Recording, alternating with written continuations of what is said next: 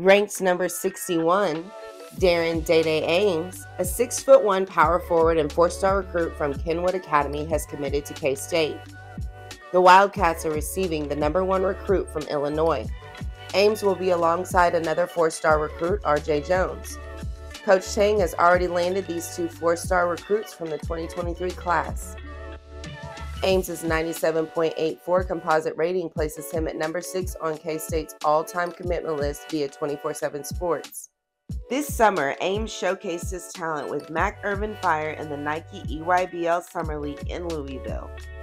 He averaged 22 points per game, scored 60% on field goal attempts, 61% of his three-point attempts, and 5.2 assists per game in 5 games.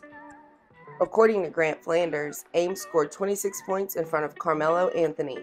Ames mentioned to Flanders that after he made a shot, Melo called him by his name. What an unbelievable moment for this superstar.